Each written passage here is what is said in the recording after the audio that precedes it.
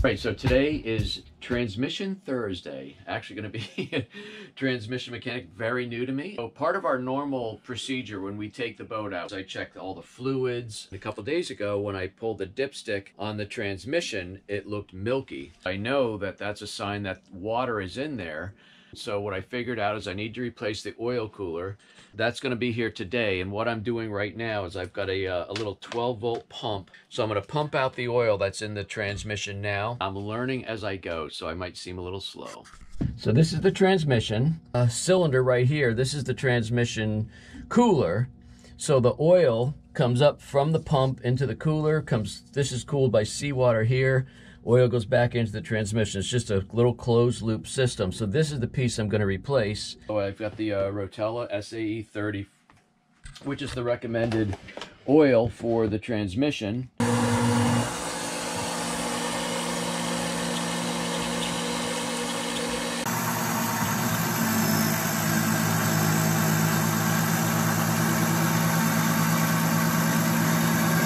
And we have oil. Oil mixed with water.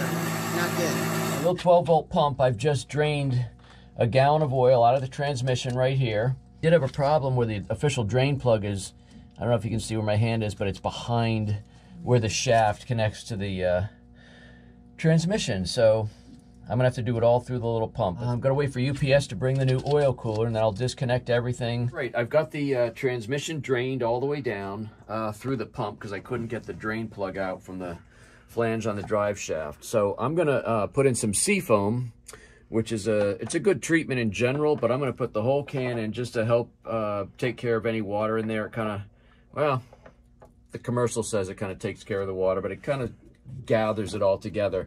Then I'll fill it with fresh oil, and then I'm gonna run it for a little while, and then I'm gonna drain it again at least once and maybe twice before I put in the new fresh oil. Okie dokie, go for it. Here goes nothing. So I'm gonna fill it with oil and let it sit there while I wait for UPS to come with the oil cooler. Well, you can't say it got damaged in shipping. No. That's the zinc. That's the pressure gauge. Oil in, oil. Oh, they look like different sizes. Oh, good Lord.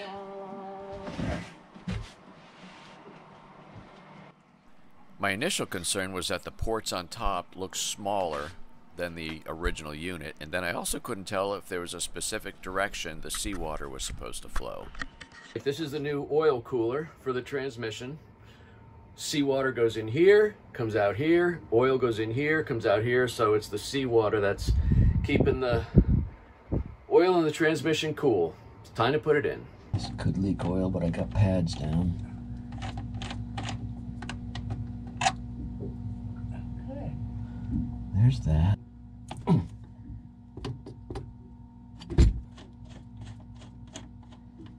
Still cool.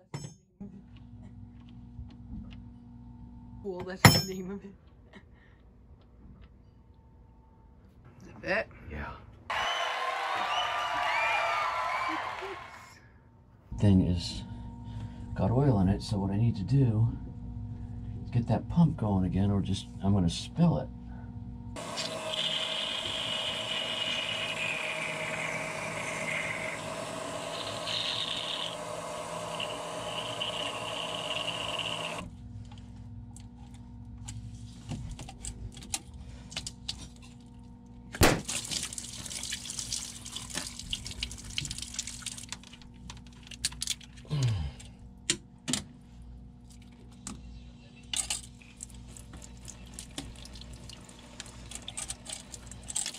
Just have to wet back it out.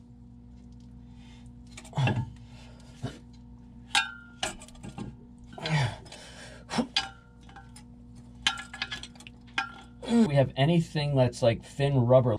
You think of anything like that? I think I cleaned it up. There's like a rubber strip around there. It can be rubber, it can be something that this metal's not sitting right on here, just so it doesn't vibrate. But this is going to be perfect. It's exactly the cushion that I need. Wow.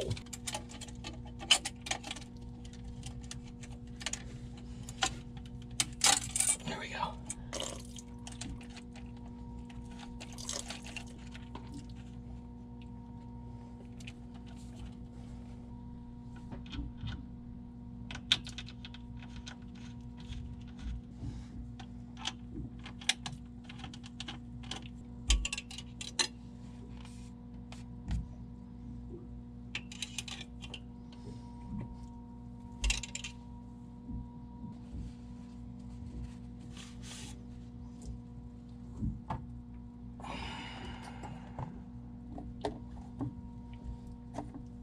Now, what's the plan?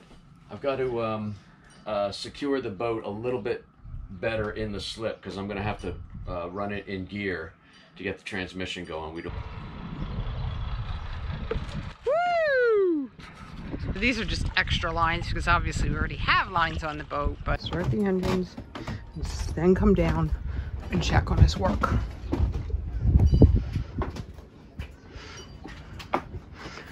The boat has been secured, double secured.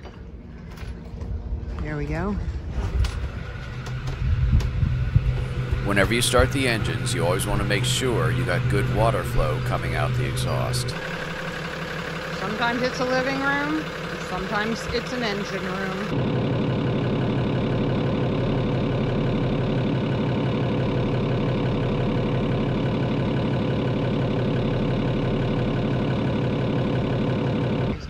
Gear. Installed. We're tied up in the slip. I'm running the transmission for a while to get some new fresh oil circulated through. Then I'm going to change it again. Put fresh oil in, but it's installed. No leaks. Yes. This. Ah, son of a. Go. Ah! Oh, they look like different sizes. Oh no. Yes.